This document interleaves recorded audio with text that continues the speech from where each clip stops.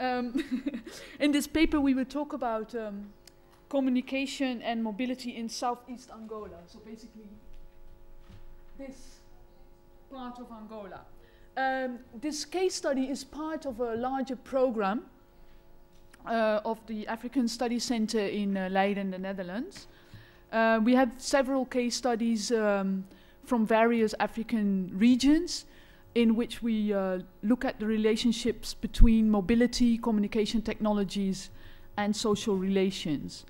The case studies are all so-called marginal regions with a high degree of mobility.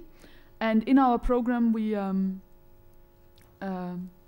we focus on qualitative methods, so more on life histories, in the sense that we take people as a starting point rather than the technologies. And I hope that this paper at least partly shows this. Okay, so this is a more detailed map of southeast Angola. This region was called the lands at the end of the earth. In Portuguese, as terras do fim do mundo. And it was regarded as one of the most remote areas of the whole country. No colonial official wanted to be in southeast Angola. And if they went there, if they were placed there, many of them went mad.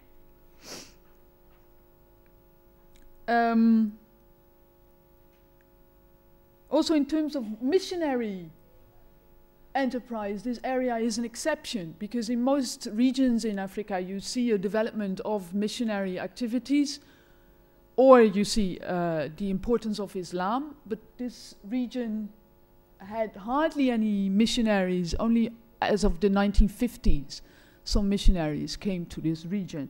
And this had important consequences because as there were hardly any schools and hardly any health services and hardly any churches and roads and administrative centers, etc., there was also hardly any possibility for a local elite to develop.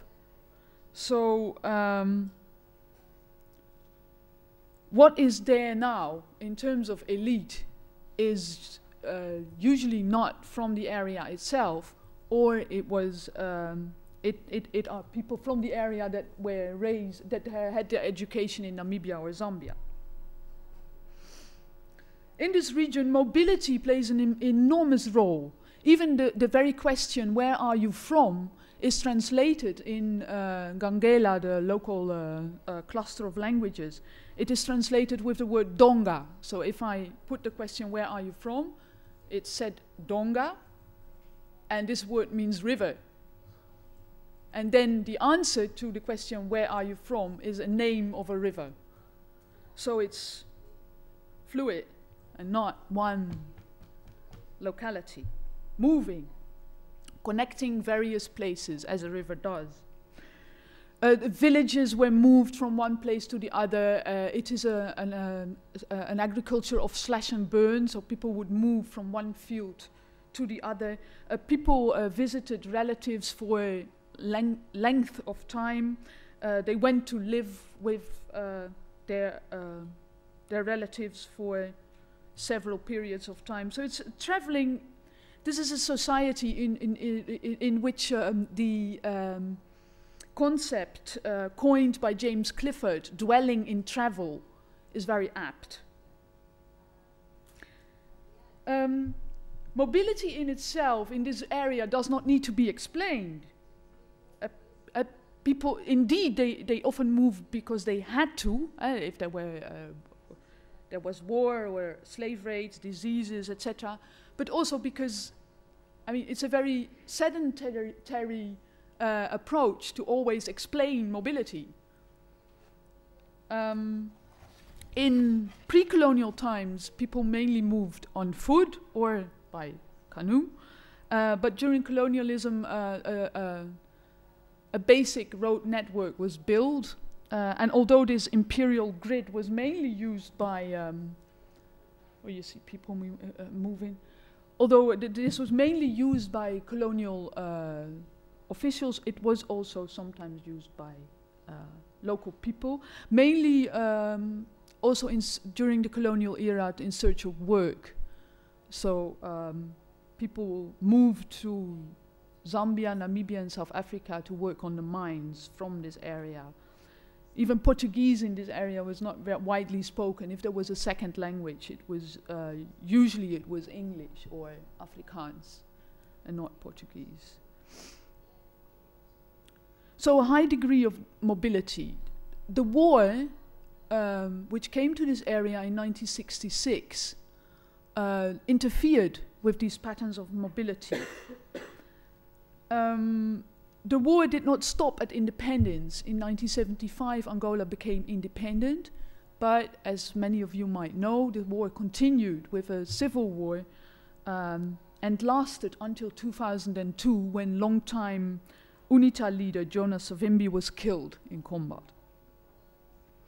And this region, the southeast, was at the front line of the war. It was one of the frontline zones, especially because Jonas Savimbi, the leader of UNITA, he had established his capital in a small hamlet in this area called Jamba, and also the Battle of Quito Carnaval, which I mean is one of the largest battles on the African continent ever fought. That was in Quito Carnaval, is also in this region.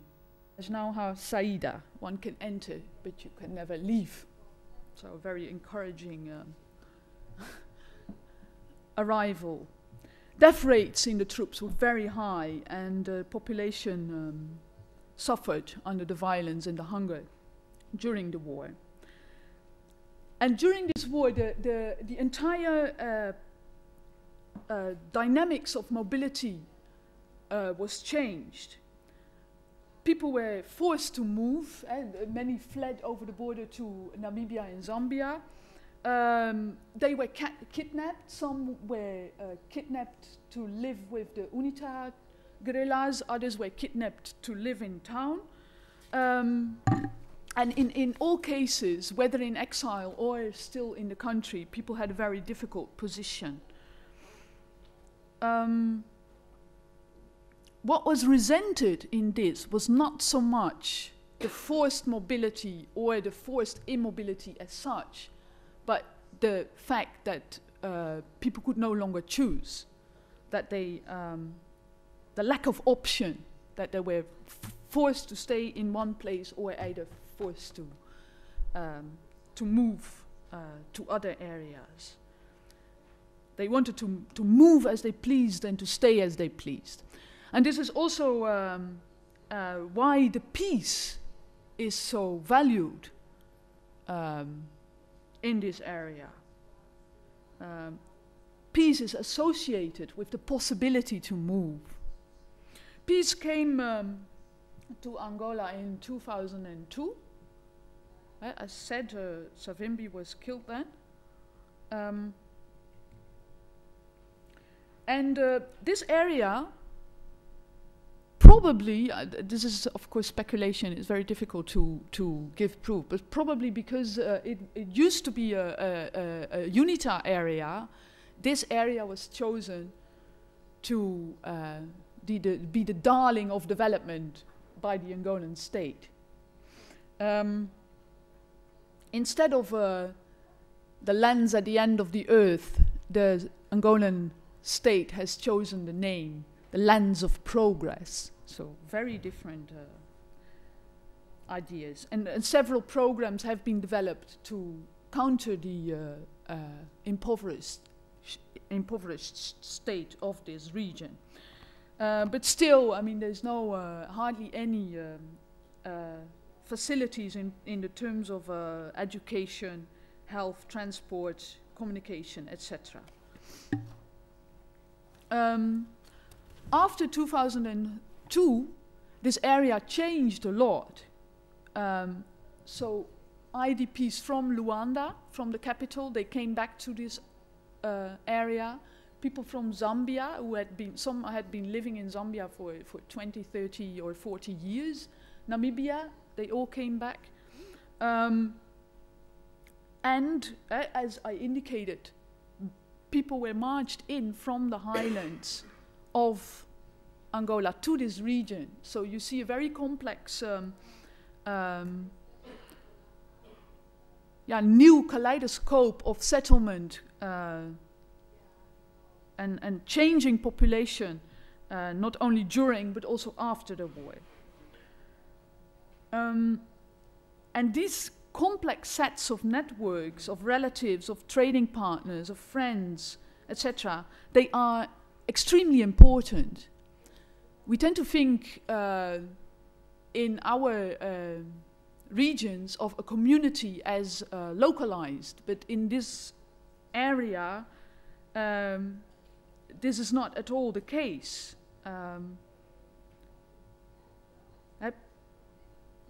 One brother may live in Namibia, another may be schooling in Windhoek, an elderly grandmother in Kwandukubango, etc. So even a nuclear family, but especially on the level of community, we should be thinking of strings of people rather than geographic space.